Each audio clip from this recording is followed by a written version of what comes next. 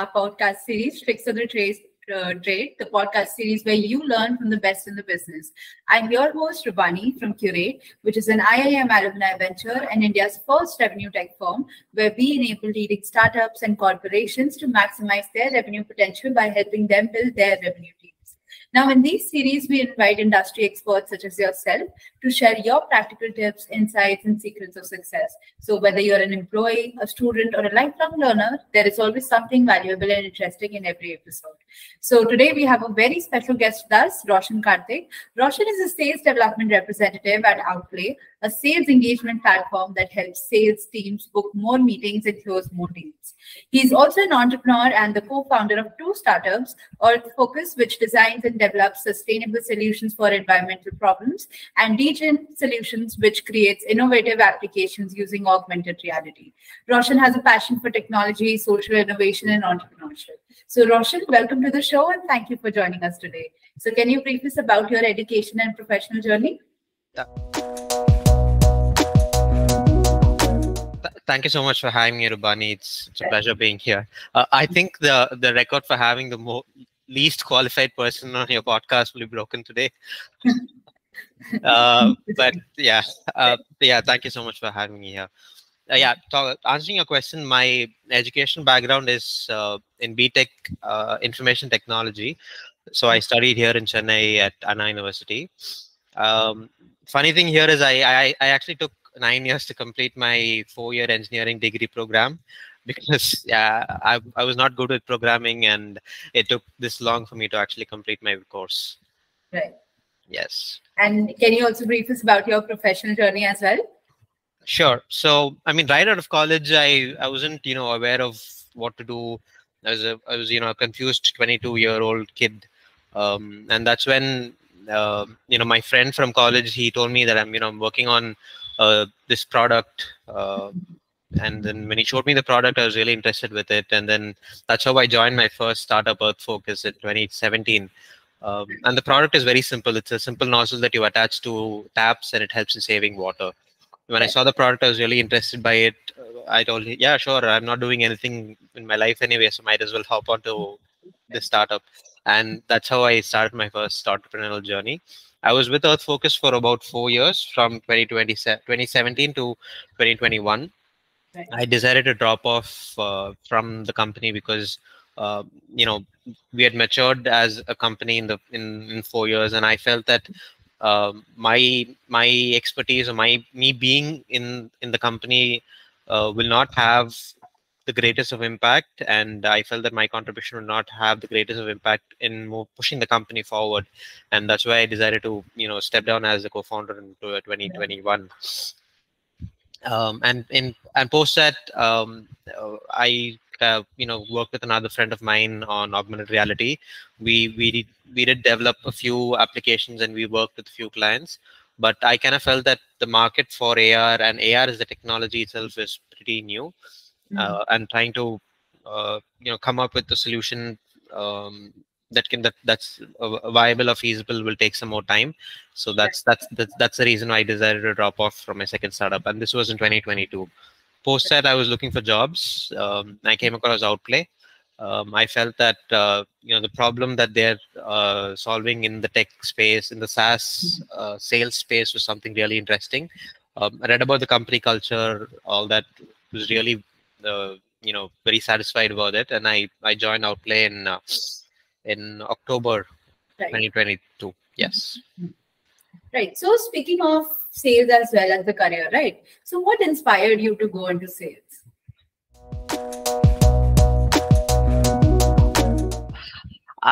Honestly, I didn't I didn't choose sales. I can say sales kind of chose me. So when I started with Earth Focus in 2017, we just had a prototype back then. We didn't have a product or anything like that. So on one side we were trying to refine the product, trying to make it fit for the Indian consumer, and on the other side, once product's ready, someone has to be there to pitch it to people, sell it to people, and all that. And it was just the two of us. We didn't have a team. We didn't have we didn't raise any funds or anything. So it was just the two of us, me and my friend. So my friend, he took care of the designing part, and I was the one who took care of operations and sales. So that's how I started with sales. It was not something I chose. Knowing anything about sales, I was completely new. I had no idea about sales. I mean, the only experience I had in sales was salespeople calling me. Right. I've never done any sales in my life before that. So yeah, I learned along on the way, made a lot of mistakes. Uh, yeah, that's about it. And today, when choosing my career with Outplay, but I did choose the SDR role because I've been doing sales my whole life, and I did grow a passion for sales because, and I also was pretty good at sales, Right. interacting with people. As a salesperson, you technically are the face of the company when you're interacting with the potential customers or prospects. Um, so yeah, for all these reasons, I think no day is the same day for a sales guy. So because you're interacting with a lot of people, each conversation is potentially different. Each prospect you reach out to will probably have a different problem that your product or service can solve for. So that's the reason why I chose SDR as a role in Outplay. And honestly, no other company was giving me a job. Right. So yeah. Right. So what does your day as an SDR, when Outplay looks like? Uh, so I think it's divided about into 3-4 things. So at the start of the day we have like a stand-up call wherein we discuss how has your week been, how are we planning the forthcoming week, any interesting conversations that we have had with prospects, anything that you can share, all that. So that's the first half an hour of our day. And then we go out and reach out to our uh, prospects based on the research we do. So we use, like any sales rep would use, we use LinkedIn. We do a lot of Google search. We subscribe to a lot of communities on LinkedIn, on Slack, and all that. So we leverage all these channels, do our research, and start reaching out to customers. I mean prospects. So that's the second part of the day. And we do have like a particular designated hour for making cold calls. So Right. that's the final chunk of the day. And then towards the end of the day, we just have like a final, like, let's say a 5-minute catch-up call within the team itself to see how has the day been, whether you've had any interesting conversations, whether somebody has shouted at you on a cold call, whether you've had a bad day, which we just try to cheer each other up, and that's how we close the day. That is great. So coming on to the questions as well. So how do you conduct market research to understand your target audiences, needs and preferences? And what are some of the effective techniques for gathering this information?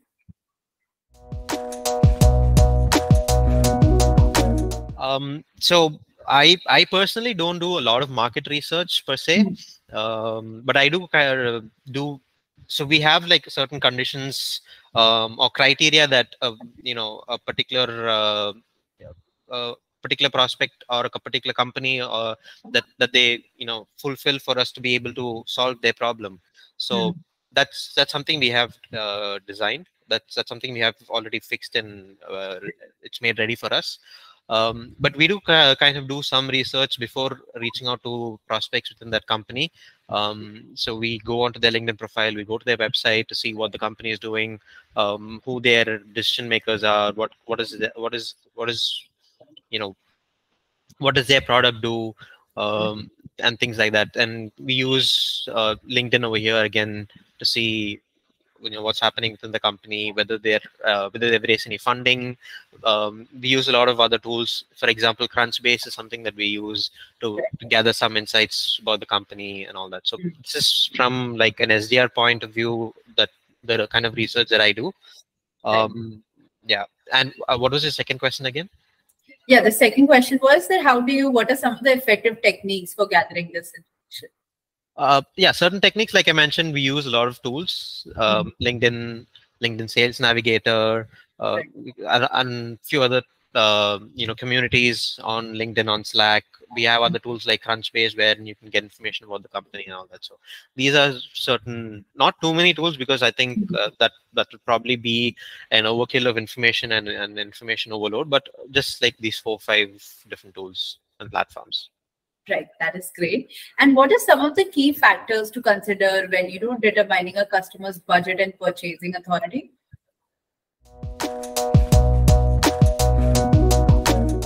I mean, budgets and it's something that you try to discover when you start interacting with the customer, because I really don't think that there's a way to I mean, you can get certain insights about their buying from LinkedIn Sales Navigator, but ultimately when you do sit and have the conversation with your prospect, you understand if what kind of budgets do they have, if they are on a budget freeze, so on and so forth. Talking about authority, it depends on the kind of persona you're selling to. So I sell, I mean, Outplay as a product is designed for salespeople. So I technically reach out to sales managers, VP of sales, and all that. So these are the people who are in the decision making power that they can implement a new tool within their company. Or if I'm not able to reach to the decision maker, I reach out to someone who can influence the decision maker in this process. So I either reach out to the influencer or the decision maker within the company. Right. So considering this as well, so what are some of the effective strategies for identifying, say, like their decision making process and stakeholders as well?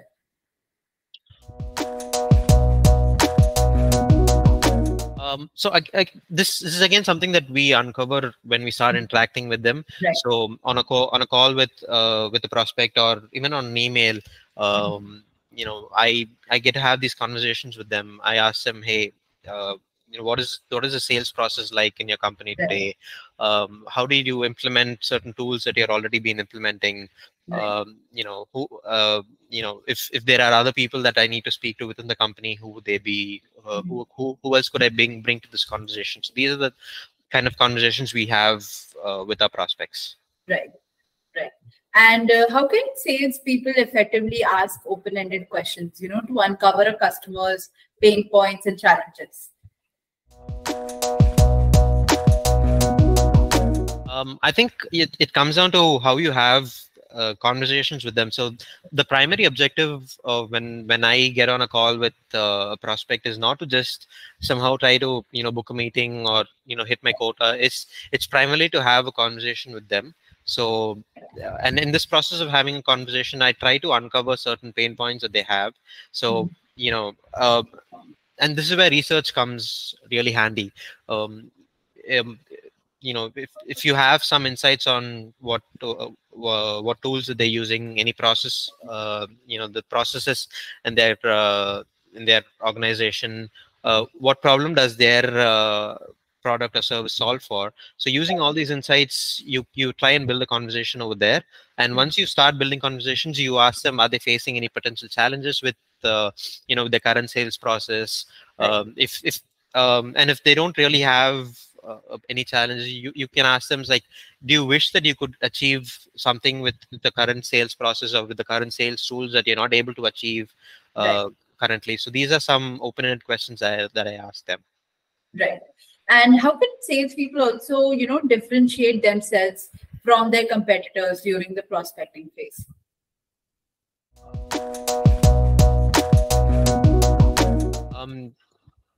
So it's important to understand who your competitors are, and to always be learning new tools and new products in the market. I mean, I think it's kind of it's really hard to have all the competitors, all of their USPs, remember having it always in your mind, because there probably are 100 people who are doing the same thing. Right. But it's important to understand that what your product is doing, and to really identify the key features of your product and how it can solve for the problem that your prospect is facing. So this is where, again, open-ended questions really help a lot. So when you uncover your prospect's pain points, you uncover their processes that they have, systems that they have in place. That's where you'll know that, okay, they have these systems, these processes in place, and this is a potential challenge that they're facing, which they're not able to achieve with their current tools.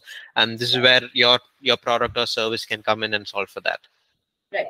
And so I believe there is follow-ups that are required for this as well, right? So Yes. just wanted to understand from your perspective. So how much follow-up would you say is too much, or just equivalent to that is something that is needed when you're dealing with a client? So I mean, typically we have like a sequence of steps that we follow, right.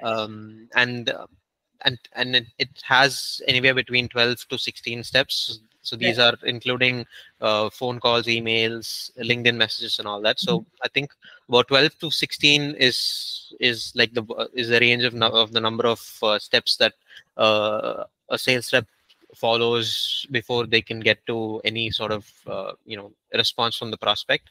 But there are cases where even if after your 16 steps and follow-ups, there's no response from the prospect. Sometimes the prospect responds within the second or third step itself.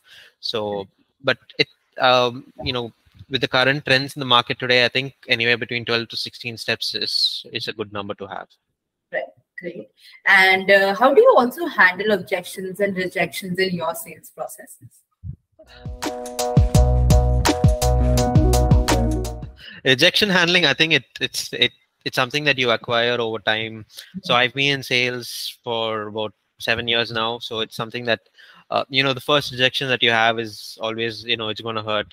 And I've had colleagues of mine say that they've been really traumatized.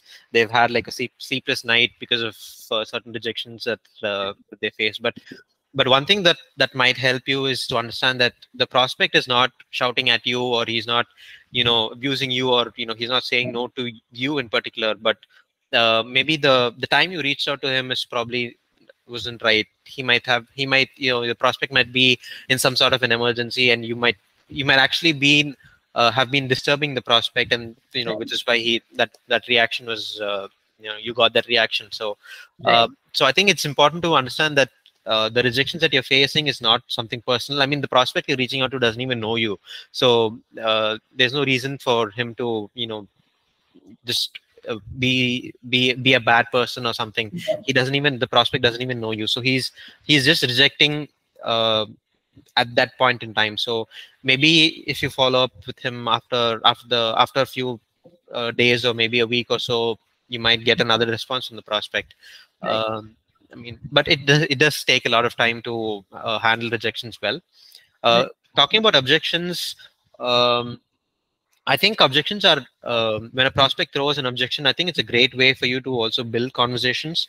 So that's how I kind of look at it. And a lot of objections that we see that people talk about are not actually objections. It's actually the prospect telling you the truth.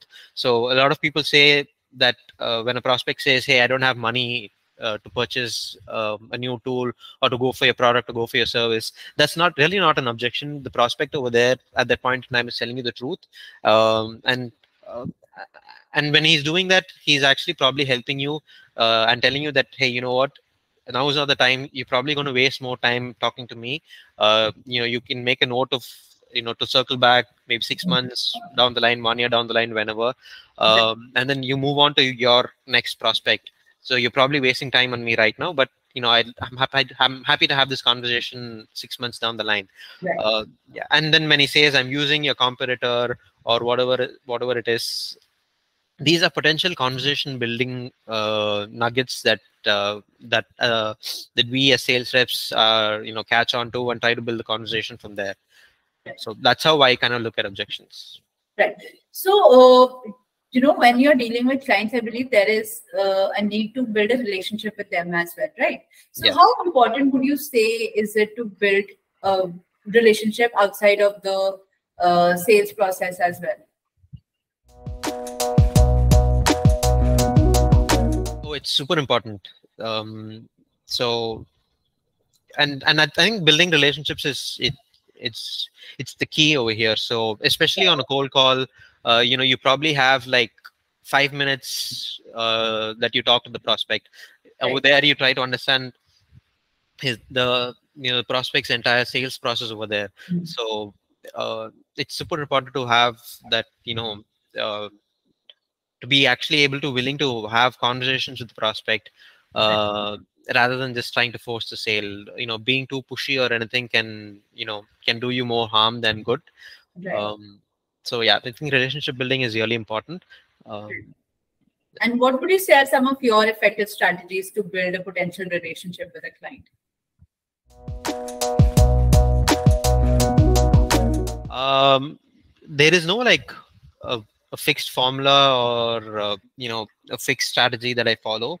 I always try and do something different, or I try and you know with anything. So even with my opening on cold calls, or the way I sound out emails or anything like that. But by and large, I think it's just coming down to having conversations. So let's say your prospect is really active on LinkedIn, and then the prospect is actually posting a lot of really useful information. So I mean, that's something that you can use to you can probably tell the prospect, hey, I used this information that you shared about whatever, and then it helped me a lot. So I think when someone hears that they're helping out people when they really are not, when they really don't know, or they're not aware that they're helping people, or their content is helping people, that's something that you can use to build a relationship and just be genuine. um, Being genuine and authentic is really important as well in building the relationship. Right. So, what are also some of the best practices or tools that you use to, make your sales processes a lot easier? um, I mean, best practices. Uh, there are a lot of things that I follow, but I don't always stick to these best practices. Right.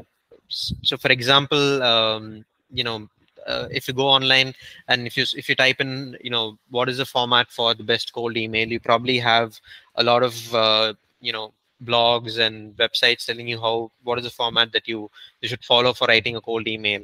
But often I've not followed any structure or any format like this, and I've gotten the best responses I've gotten for my cold email. So there are a few, certain basic principles that I follow, but I don't stick to anything.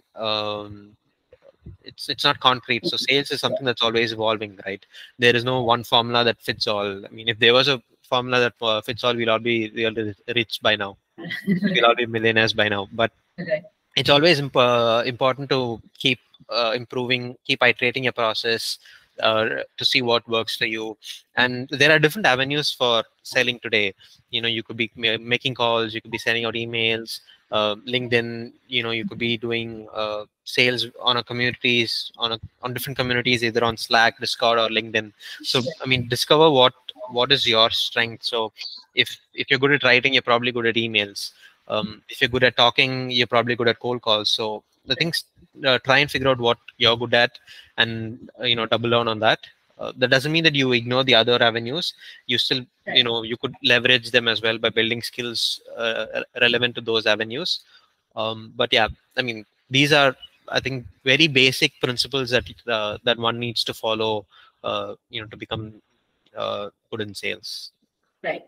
So, how do you also leverage data and analytics to, improve your B2B sales outreach efforts? And what are some of the key metrics and KPIs that you use to track?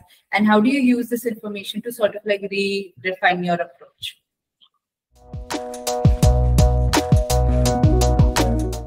So I mean, as a sales rep, it's important to track what's working and what's not working. Right. So I mean, I don't want to transition the conversation to Outplay as a product, but Right. using Outplay, you can get a lot of in key insights on your cold outbound sales. So the number of calls that you're making, the calls that got answered, what is the best time to make calls, what is the best time to send out emails that gets you the best open rates, reply rates and all that. um, and how many prospects have you added, are you reaching out from a particular company, is the company actually your right persona, can your product or service actually solve for them? uh, these are some things that I track very keenly. And out of all these outreach activities, how many prospects actually came onto a meeting? How many prospects actually found the product or service really useful? Right. And then how many actually eventually closed to a sale? And if they didn't move ahead with the sale, they didn't move ahead with purchasing the product or solution. Right. um, what are the reasons for that? It's important to follow up if they say no as well, not just Right. yes. So I mean, these are certain things that I track.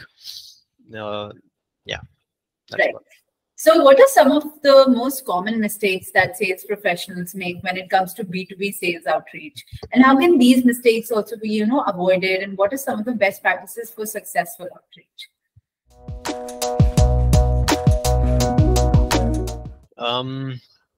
I think mistakes, one mistake that I see a lot of people doing is they're being too pushy with the sale. So when someone says that, I I generally don't have budgets or money to make a purchase this year. But even when you hear that, let's say maybe twice or thrice, you, in spite of that, you being pushy or you being forceful to the sale, I think these you probably won't. I mean, the prospect, since they don't have the budgets or the money to buy your product or a service, the transaction is not going to happen, and you've probably burnt the relationship that you've built with the prospect over there, because the prospect knows you as someone being too pushy of doing the sale. He probably smells your commission breath, that you know what, he's probably just doing this for the commission. uh, don't let people know of these things. Your intention over here should be to build a conversation with the prospect, to have a conversation with your prospect, to see if your product or service can solve for them. um, Right. and uh, too many follow-ups, following up with the prospect multiple times in a day, like 4 or 5 times a day, calling them 4 or 5 times a day, Right. being too pushy, all these things are a big no. I mean, we know, right, when we get the calls from credit card companies or whatever it is, Right. and then them being too pushy is, we get angry when that happens. So it's the same for the prospect you're reaching out to as well. It's no different. So just stop being too pushy. Don't try and force the sale. Build genuine conversations in your outbound sales. Right. So that was some great advice, Roshan. That was the last question from my end. Thank you so much for joining us for this podcast, and I hope you had a great time. I did. Thank you so much for having me here. Thank you. Thank you so much for coming here and spending your time with us. And have a good day ahead. You too, Bina. Thank you so Thank much. you. Thank you so much. Bye. Bye.